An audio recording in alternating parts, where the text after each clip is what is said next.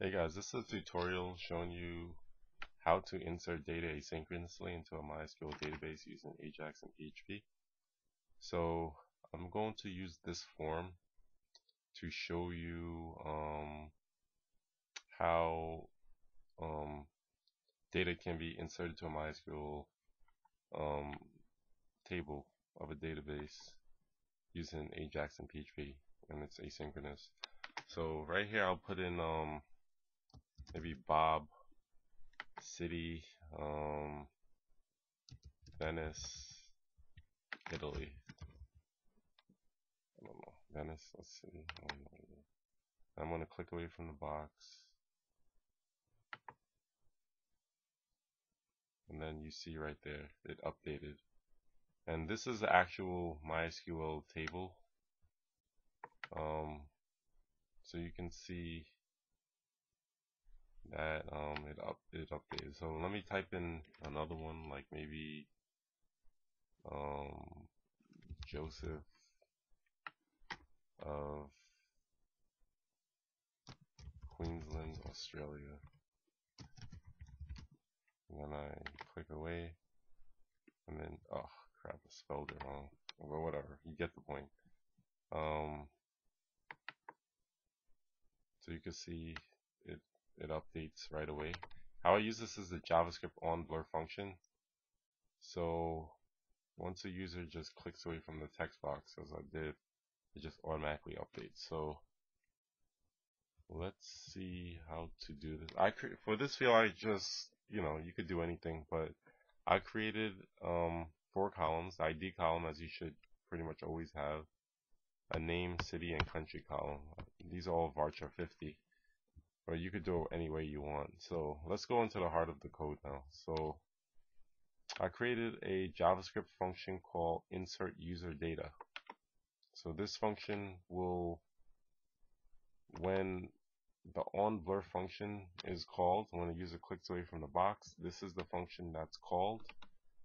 And the first thing we do in this function is we create a variable called request. And in AJAX, you have to create a request object. So I use a series of try-catch statements, and I use a series of them because different browsers, one request statement might not work for one browser. So I have a series of if not, then try this, and then if not, try this, because different browsers are obviously different, so they might not be able to create a request object. So I use several statements. Like these are more specific to Microsoft, so that's why you see the name Try Microsoft. So yeah, it's 3 statements. So, and if no request object is able to be created, then it becomes null. In that case, we won't be able to communicate with the server because we can't we can't request it because we don't have an object. But if you're using a major browser, it should be able to create a request object, and that way the browser can communicate with the server. That's the heart of AJAX. The browser has to make a request to the server in order to communicate with it. So that's why it's absolutely necessary to have a request object. So that's what this block of code does right here. And then after this, I create a variable called URL, and I set it equal to insert.php. So this is a separate PHP file that that we use to process this code. So I name it mine insert.php, and you'll see later what the PHP code has in it. But just realize you'll need a separate document called PHP file, and I name mine insert.php. And then here we have person name, a variable named person name, document.getElementById name underscore entered dot value. So basically, we create how we created the 3 HTML text boxes. We created those 3 in HTML, and now we create JavaScript variables in order to get all the elements. And these are all the variables I created, the names of them. their person name, person city, and person country. And then I just use the JavaScript document dot get element by ID function to get all the values from the text boxes. And later on, let me show you the HTML code. It's just simple text box code. And then on the last text box, I use the JavaScript on blur function, and I set it equal to insert username. The insert username function, which calls this, and then this is what I'm going through right now. So I get all the values from the text boxes, and then this is a very important variable, var vars, or vars, whatever you want to call it. But this is a variable that ultimately the PHP uses to extract the data from.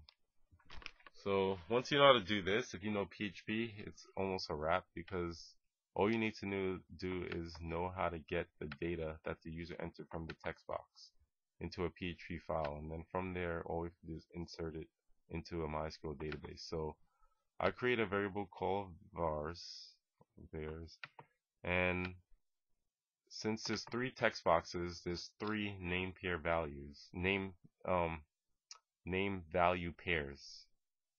There's 3 of them. So the first one I set equal to name, and then I set it equal to person name because this is the value. This is the name attribute, and this is the value attribute.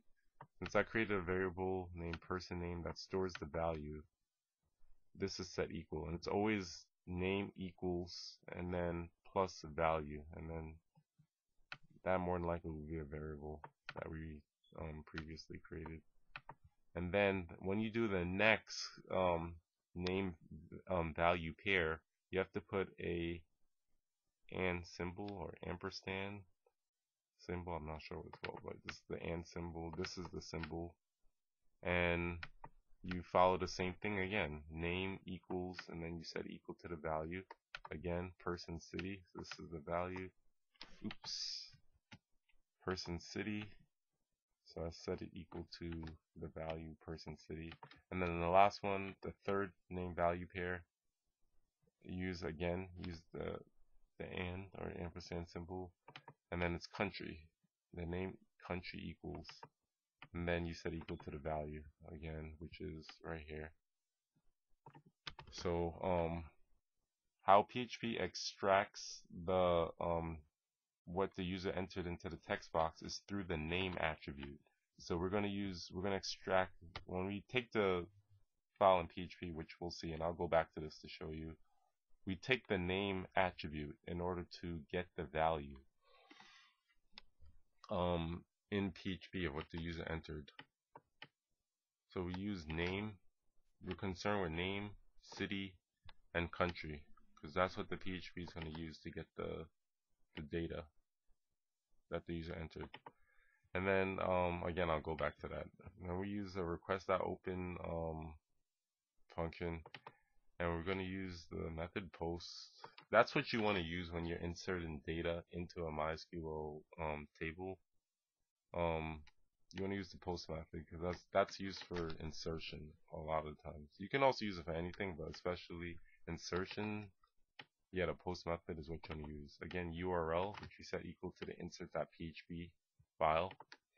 You'll have to create that. And true means that we want asynchronous requests. We want it to insert the data asynchronously. And then what this does is, you realize here you have to use this like ampersand or and symbol over and over.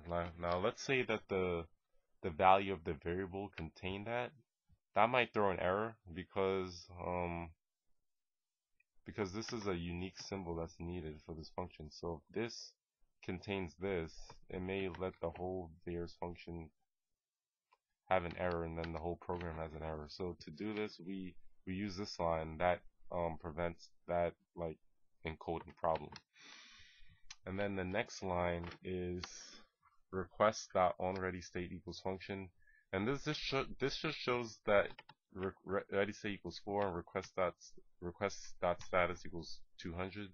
This just shows that the browser has sent the request and the server, is all ready, and that it can send the necessary process and send the necessary data. So you just want this line to show that the server has received the request, processed it, and it's all good. So to send back results. So that's what this line is about. And in this, we create a variable named return data, and we set it equal to request.responseText. So this is very important. Request.responseText is basically the output of the PHP file. So if you have a PHP file that sends that gives the table of the MySQL, just like I did here, how I showed the output of the table in the MySQL database, that would be equal to request.responseText. It just sends the whole output that you want once the PHP file has processed it. And then I set it equal to return_data.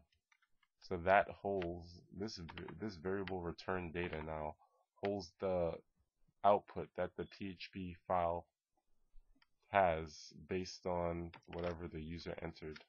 So this is just the output of the PHP file, whatever it outputs. And then this lastly updates the page that you're on. So I use the JavaScript document.getElementById function, and it looks for any ID that has the ID of show table, which is what I name mine. And then we update the contents of that based on the asynchronous request. So I created underneath this form, I created a div with the ID show table, and then I close the div tag.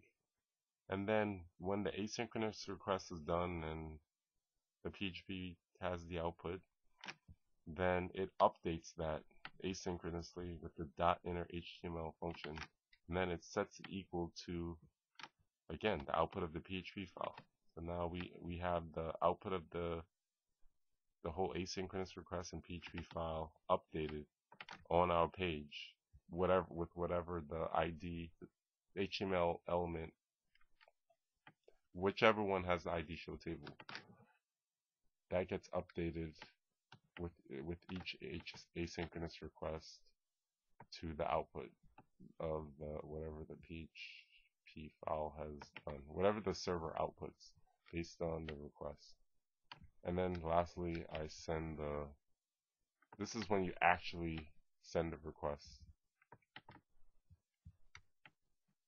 So that's all the HTML and JavaScript needed, all the JavaScript and HTML. So now we have the PHP file.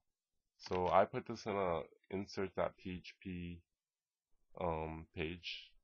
You have to create a separate PHP page and put this in. So I created 3 variables. Since there's 3 text boxes to extract the data in PHP, I created name_entered, city_entered, country_entered. And let's go back to that there vars in the JavaScript code. And then remember I said to extract data in PHP, you use the name attribute of this whole there's variable, and use the name attribute for each text box. So name, city, and country are all the name attributes of the name value pairs. So again, that's name, city, and country. And then if you go to the PHP,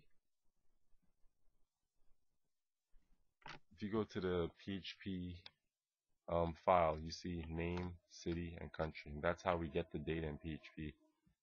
So now we have the data from the text boxes in our PHP file. So now we just need to create a connection with the database. You need a user, password, host, database, and table. And then you just standardly connect to the database. Select the database with the MySQL underscore select underscore database DB function. And then if they're not, I put that if they're not empty, the three fields, to update the database, to insert into the table the values entered into the text box. So the table I had the columns name, city, and country. So I'll put the values of the variables entered in. And these again were these three. So whatever these entered in the text box, we extracted, put in PHP variables. And this is what we now use to enter in the values into the table. And then so that's how you insert data into a MySQL table. That's done. This additional code is just if you want to show the table output, like how I did at the beginning, how I showed the output. But we've done everything now to insert data MySQL table. Point is how we show the visually show you the results of how it's entered. It's based on there. So that's all that's required. Data asynchronously using PHP and AJAX, and do is from there is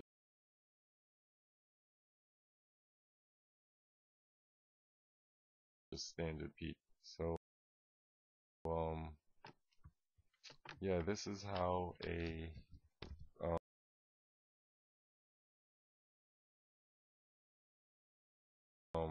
into